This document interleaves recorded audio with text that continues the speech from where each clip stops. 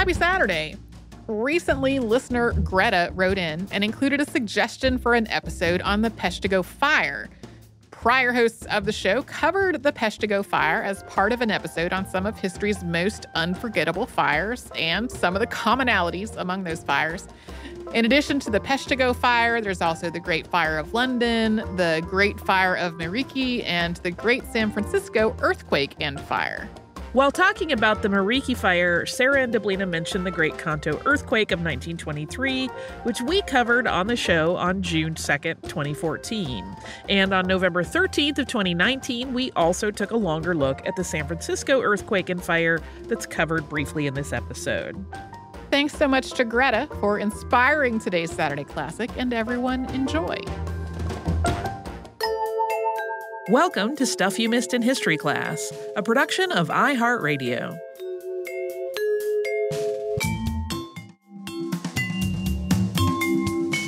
Hello and welcome to the podcast. I'm Deblina Chakraborty. And I'm Sarah Dowdy. And we recently covered the Triangle Shirtwaist Factory Fire, which at the time was one of the deadliest workplace disasters New York and perhaps the entire country had ever seen. It was a tough one. It was tough to research and tough to talk about. It was tough to research because it was such a sad topic, but it is easy to see why listeners request it so much because it was fascinating to learn about. We were really fascinated by all the little vignettes from survivors, rescuers, witnesses. Some of the points that really struck us the most were how quickly the fire started and spread, how split-second decisions people made seemed to make a difference, and how it really influenced the lives of the people who were involved and legislation for years to come. So because of that episode, we decided we wanted to take a look at some other famous fires and just look at some of the parallels between them, look at some of those little split-second decisions and how that might be the same in one fire that takes place in the 1600s and then one that takes place in the 1800s, and then just see how they're different, too. Exactly, and we're also going to take a look at the pre-fire environment and some parallels there. I mean, we saw in the Triangle Factory how it was really set up for disaster in a lot of ways with the cotton scraps lying around and the really crowded environment and people just generally ignoring signs of danger that were there to begin with. So the first fire on our list that we're going to take a look at is the Great Fire of London, a very famous one. And like the Triangle Factory Fire, the situation here was really just ripe for disaster. Fires weren't unusual in London in the first place in the 1600s, since timber construction and narrow streets were really the norm at the time. So by September of 1666, a long, hot summer had made matters even worse. It had dried out both the city and its water reserves, and according to the BBC, some people had actually seen this coming. Some people had warned of the possibility of a major fire in London even before it got to this point. But most citizens at the time had something else on their minds, right, Sarah? Plague. Yes. Plague at that time had killed about 68,000 people in the years leading up to 1666. So they were worried about other things. Understandable that would be your top concern at the time. So when the Great Fire did start on September 2nd, 1666, it started in Pudding Lane near London Bridge, and it was in the home of the King's baker, Thomas Farinor. And a workman had smelled smoke around 2 in the morning and told the baker's family, and they had all managed to escape by fleeing over the roofs. And their maid was too scared to leave, and so she became the first casualty in this fire, even though you're going to probably be surprised to learn that very few people died in this fire, considering how disastrous it was. She was too scared to get out of the house, though. Yes, the house was quickly engulfed in flames, and from there, the fire spread through the narrow streets of London. But the mayor, Sir Thomas Bloodworth, for some reason, really wasn't that concerned at first. He was woken up about an hour after it started, and after being awoken, he said, "A woman might piss it out of the fire." That was the descriptor. This colorful statement he makes. So it kept spreading from there, and London Bridge was burning by dawn. So just to give you a little understanding of how they fought fires in this time, or one of the ways they fought fires, they would build fire breaks or create fire breaks by destroying buildings in a fire's path so that it didn't have anything to spread to. It would just be brought to a sudden halt. And the strategy had been used in a fire in 1632 on London Bridge, and it created this open open space that ended up saving the bridge in 1666, so that the fire was confined to one part of the city. It couldn't jump the river. But it continued to just get worse and worse on the westward side of the city, and it was fanned by the wind. And the mayor kept on hesitating, though, about the fire break. So even though they were tested, it seemed to work, he wasn't willing to order a bunch of buildings blown up. Yeah, and I think what that came down to was just the cost of it. It was going to cost so much to rebuild those buildings, and that's why he was so hesitant about it. But King Charles II felt a little differently. He did want those fire breaks, but by the time that he ordered the mayor to destroy as many buildings as possible to make that happen, the fire was already too out of control for that strategy to really work. They would destroy houses too late, or the wind would just help the fire jump over the gap that they made. Yeah, and if you destroy the houses too late, you're just creating tinder, essentially. Yeah, because it was all wood. Effect. Right. If they didn't have time to clear it out before the fire got to it, they were actually kind of helping it along. So the fire raged on for 3 days. By Wednesday, it finally started to die down, and then by Thursday, it was extinguished. Flames did spring up again briefly at Temple Church, but the Duke of York made kind of a quick split-second decision there to blow up several buildings at once with gunpowder and create a fire break right away. So they were able to squelch that. So the fire was out by that point, but the damage to London was really significant. A large part of the city had been destroyed, including a lot of the civic buildings, old St. Paul's Cathedral. I think we mentioned that in an earlier episode on St. Paul's, that one of many times it burned down.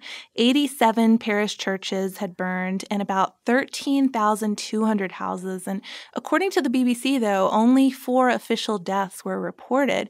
But some people think that the actual death toll might have been a lot higher than that. Yeah, but regardless of the number of people that died, it affected thousands of citizens, somewhere around 1/6 of London's population. And they had to flee to places like Hampstead and Highgate and Moorfields, which was, that last one was the chief refuge, I think. And within days, they started putting together plans to rebuild the city. And Christopher Wren, of all people, got involved with this rebuilding plan and presented plans to sort of remake the city, regularize the streets. And even though they stuck to old lines in most cases, they didn't just change the map of the city entirely. They broadened a lot of the streets and built houses out of brick instead of these sort of rough and tumble wooden houses that caught fire so easily. Yeah, but it didn't stop there. Like the Triangle Shirtwaist Factory incident, everyone was looking for someone to blame after this. It wasn't just a simple rebuilding. They wanted somebody to take the blame. So a parliamentary committee investigated the incident, but they couldn't find that it was anything other than a, quote, act of God. Even though a French watchmaker confessed to the crime and was executed for it, nobody really believed he did it. So people were still kind of always coming up with theories of what could have happened, especially since this was a time of political and religious upheaval. People pointed a finger at foreigners a lot and to Catholics for years. In fact, a monument that commemorated the fire bore an inscription blaming, quote, the treachery and the malice of the popish faction, until 1831. When we can presume somebody sort of chiseled it off discreetly or something. But it seems a little strange that there would even be a blame game if the fire starts in a bakery. I mean, it seems like a place where a fire accident could easily happen. Yeah, I agree. And I think most people accept that it was probably just the result of carelessness on the part of the baker or his maid, someone in the household, and we can rely on that at this point.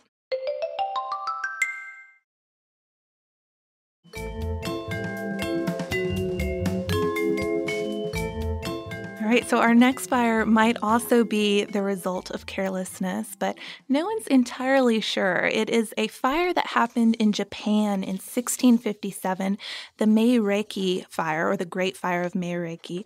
And Japan's, of course, been in the news a lot lately, and a lot of people have probably heard of the Great Kanto earthquake of 1923. And it was a noon earthquake, which meant lots of cooking fires were going, and so a big fire started across Tokyo and killed an estimated 100,000 people. But before Tokyo was even Tokyo, back when it was still Edo, this fire took place. And it was the center of power for the Tokugawa shogunate. And the fire was just as deadly. Way back in 1657, 100,000 people were killed. Yeah, and considering how many people were killed in that fire, it might be especially surprising to learn that Edo had actually been a little fishing village just a few generations earlier. In the late 16th century, the shogun Tokugawa Ieyasu had moved Japan's capital to Edo and started a series of developments there. And over the years, the city just got bigger and bigger. Mountains were cut down to fill in the bay. Edo Castle was rebuilt, and by 1637, the city was operating under something called alternate attendance.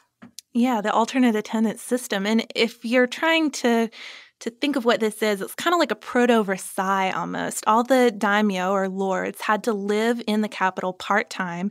And when they weren't there, when they were back in their own estates, they had to leave some of their family behind as collateral, sort of like don't get up to any trouble off in your own estates because we have all you care about here. So there was this burgeoning elite living in Edo and buying lots of things and in need of lots of services. So that meant a lot of regular folks were moving to town to provide those services, merchants and entertainers and the like. So because of all the crowding, the narrow streets and alleys set up in this Kyoto grid style and, of course, built and lined with houses made of wood and paper, were sort of at risk for fires, and fires consequently did happen a lot. Yeah, similar to the situation in London that we just discussed. But in Japan, they even called these little fires the flowers of Edo. Yeah, just blooming across the city from time to time. But the fire that hit in 1657 was the worst. And it started in a temple.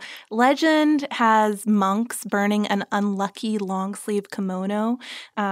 You'll see different accounts. Sometimes the kimono belonged to several young girls who died before they could wear it. Sometimes there were a couple kimonos, each having belonged to a girl who died. But anyway, this gives us the fire's other name, which was the Furisode fire or long sleeves fire. You might hear it referred to that way. So strong winds from there carried the fire across moats and canals, and then the wind shifted and the fire burned the shops along the Sumida River. Supposedly, an unattended cooking fire in a samurai household helped feed it further, too, so it just kind of grew. 60% of the city was destroyed, and most of Edo Castle was destroyed. Yeah, and again, like London, the whole thing made the feudal government really reconsider how they were going to rebuild and whether there were improvements that could be made before you set up a similar situation again. And especially because by 1693, so just a few decades after this fire, the population was larger than that of London or Paris. So you had a lot of buildings to consider. This time, they mapped out the city and spread the buildings out more. There were still, of course, later fires. They didn't totally eliminate that threat. But according to a book called An Introduction to Japanese Architecture, this was a fairly successful early attempt at city planning and a real turning point for the city. Yeah, and even laws that were made afterwards suggest fire consciousness. While commoners weren't allowed the extravagance of building a third floor on their homes, they were encouraged to use super expensive tile roofs and kura, or fireproof storehouses. So both of those things kind of became status symbols. Yeah, so you have sumptuary codes sort of just avoiding one avenue. If it helps make the city more fire safe, go for it, even if you look impressive doing it. Yeah, it became cool to be safe. Yeah. So the first two fires we talked about are pretty well known, but the third fire on our list is one that got overshadowed a bit by another fire that occurred at the same time. And we're talking about the Peshtigo Fire, which occurred in 1871. It's sometimes called the Great Peshtigo Fire. It took place, obviously, in Peshtigo, Wisconsin, and it has the distinction of being the deadliest fire in U.S. history. But the reason it's not as well known as some other incidents is because it occurred on the same night as the Great Chicago Fire, October 8th, 1871. Some people think maybe even the same hour, right? Yeah, same hour, but a bit of a more mythical beginning, I guess, which is one reason that it might have overshadowed Peshtigo a little bit. We actually have a podcast on the legendary origins of the Great Chicago Fire, and a lot of people think it was started by Miss O'Leary's cow. So if you want to learn a little bit more about that and how true it is, you can go back and listen to that podcast. Part of the reason why it was overshadowed, though, is because Chicago's a bigger city and news is going to get out faster about a huge fire in Chicago that leaves a lot of people dead. Yeah, Peshtigo was a railroad and lumbering town, probably not as exciting as a big urban area like Chicago. There were about 800 men who were employed by a local woodenware factory, and 2 sawmills, and the town had about 1,700 residents total. Once again, the conditions here were just right for a big fire. After harvesting trees, lumberjacks would leave piles of sawdust, brush, and limbs, known as slash, all over the forest floor. To add to this, men who cleared the land for railroads and farmers who needed to clear the land to plant in would torch trees, stumps, buildings, basically anything in their path. So small fires were burning around this area all the time, and no one really thought anything of it. We're cool with it, pretty much. But to make matters worse, there hadn't been that much rain during the summer and the early fall, so the area was especially dry. And by the first week of October, even the air in Peshtigo along the north shore of Green Bay was so thick with smoke from all of these little fires, from the farmers and the lumberjacks and all of that, that ships on Lake Michigan had to navigate by compass, and harbor masters used foghorns to guide them ashore, so you couldn't even see where you were going. Yeah, the environment, I guess, just really set the stage for something eerie to happen. But no one knows exactly what started the big fire October 8th. A recent article in History magazine, I think in the March issue, actually discussed a couple of possibilities about that very thing. Lightning was apparently ruled out, but because of the conditions, some people speculate there may have been instances of spontaneous combustion on the forest floor. That always makes the story more interesting. Absolutely. Meteors? That's another one that helps make things interesting. Meteor showers are actually pretty common in the upper Great Lakes region in the fall, so it's possible that chunks of a meteor could have landed in the Wisconsin woods and set all that tinder on fire. Yeah, and then strong winds that night would have added to the situation, fanning fires, causing them to combine and spread. So wind is a major character in all of these fires that we're talking about, and chances are, even if it wasn't meteors, even if it wasn't spontaneous combustion, just all these little fires that had been set throughout the area, once the wind came through, it kind of combined and helped them spread all over the place. But regardless of what caused the fire, around 9 that night, there was an eerie roaring sound, and then the fire just seemed to kind of fall out of the sky. Yeah, and the wind really fed the flames, kept on feeding them, so it seemed like the air itself was on fire. People tried to outrun it, but they couldn't, and some were burned in the streets. And the really strange thing here is it would seem like they were far away from anything that was combustible. They weren't standing near the burning building or the burning tree or something like that. They just would suddenly ignite. Yeah, I mean, it's like the witnesses said, the fire was almost in the air, and that's what's so scary about this one. Some sought refuge lying flat in clearings or in the water of rivers or in Green Bay, so they would actually get in the river and kind of hold their breath and only come up for air to try to avoid catching on fire. Other people hid in cellars, which wasn't a good idea because they suffocated. Some people hid in wells and in ponds as well. So the flames just kept on spreading. They traveled over marshland, and you might think that that would put it out because there's lots of water in marshy areas, but instead it would just ignite rising gases. And from there, the flames were able to cross the Peshtigo River and jump the waters of Green Bay and Lake Michigan. So from there, the fire spread into other Wisconsin communities, including the Door and Kewaunee counties. It also spread into Michigan. It destroyed at least 17 communities total, and Peshtigo itself was obliterated in just an hour. And we saw that in, I think, the Triangle Factory fire, too, how quickly things seemed to happen. Yeah. So the fire just kept on basically until it had nothing left to burn. I think, again, the winds have so much power. The winds changed and kind of turned the fire back on itself. But by that time, it had already killed somewhere between 1,200 and 2,500 people, 800 in Peshtigo alone, and destroyed about 1.3 million acres of forest land. So that's an area about twice the size of Rhode Island. And by contrast, 300 people were killed in the Chicago fire. So weigh those numbers together. But by the time the word of all of this reached Madison, and it took 2 days to do so, the governor and the state representatives had all gone to help out with the Chicago crisis because, of course, that news had broken long before and everybody knew about it. And consequently, the Peshtigo fire didn't really get as much notoriety as Chicago, but it did lead to some new forest management programs and lumber harvesting techniques. Again, a few sort of social reforms or fire safety reforms coming out of a big disaster.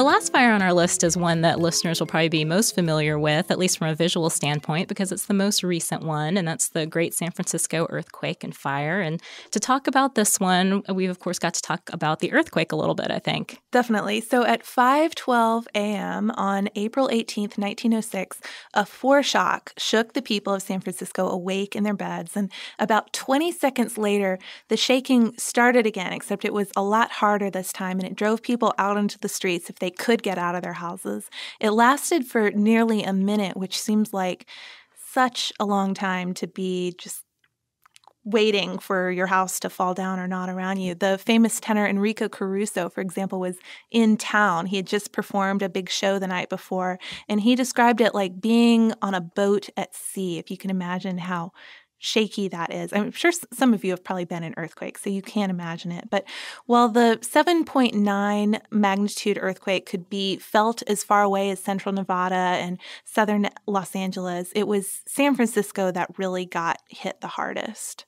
Yeah, buildings collapsed. Weak masonry on the sides of homes kind of flopped off in sheets into the street, exposing dollhouse-like apartments. Chimneys fell in on otherwise sturdy wooden houses. Structures and formerly marshy areas were just swallowed up in sinkholes. Yeah, there's a famous 4-story hotel that was swallowed up to the 4th floor, and it just looks collapsed like a slinky sitting next to other buildings that are still their full height. And probably most importantly for our story, gas lines broke. But within half an hour, the city's fire department they'd responded to 52 fire alarms, and they seemed to be keeping pace. They seemed to be putting out these little fires, keeping things under control. But the fires just grew and they merged and they spread by dry wind from 2 main origin points. And one was the south of Market neighborhood, and the other was north of Market Street near the waterfront. But because the water mains had been broken during the earthquake, the department didn't have that much to work with. They could put out these tiny fires, but when they were faced with these growing walls of flame, there wasn't much they could do about it. Yeah, I think they only had 850,000 gallons of water to use.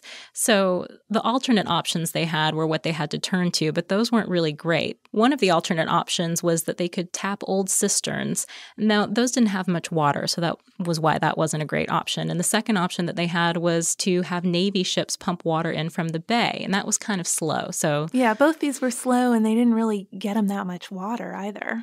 So to make matters worse, Fire Chief Dennis Sullivan had been mortally wounded during the earthquake. He had had a master plan for a fire in San Francisco, and his replacement didn't. Yeah, so they didn't have some sort of operating idea of what to do.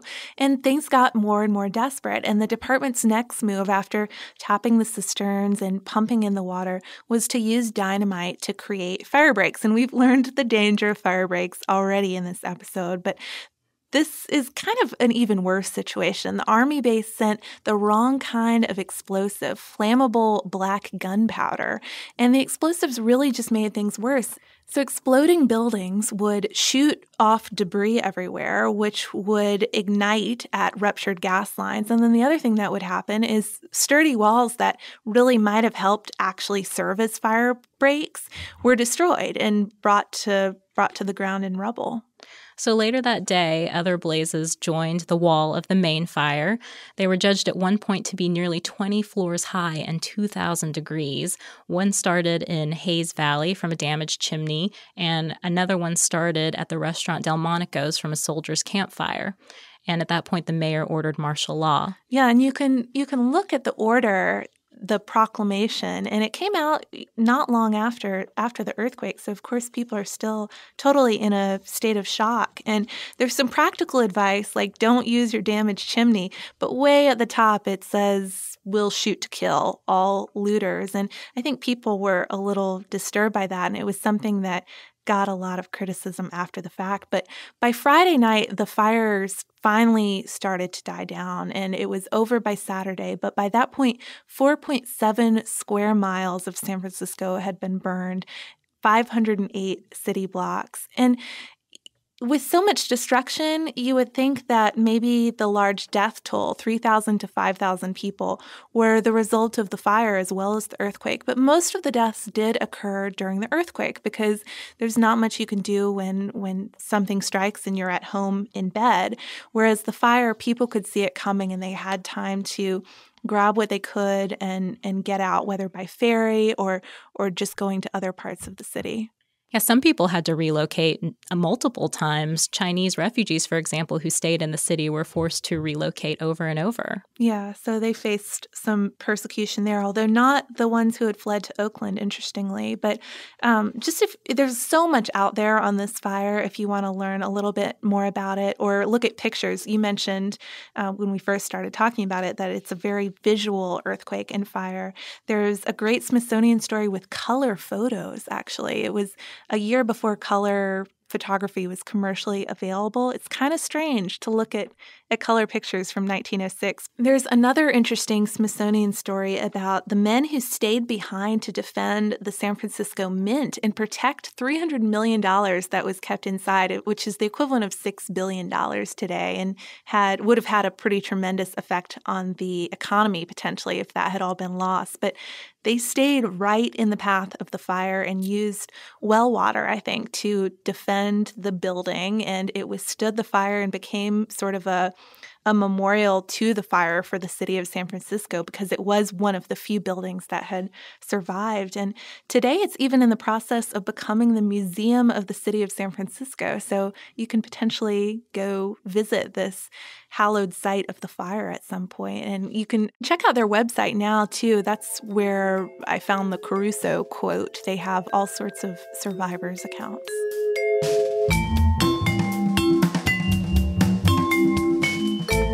Thanks so much for joining us on this Saturday. Since this episode is out of the archive, if you heard an email address or a Facebook URL or something similar over the course of the show, that could be obsolete now.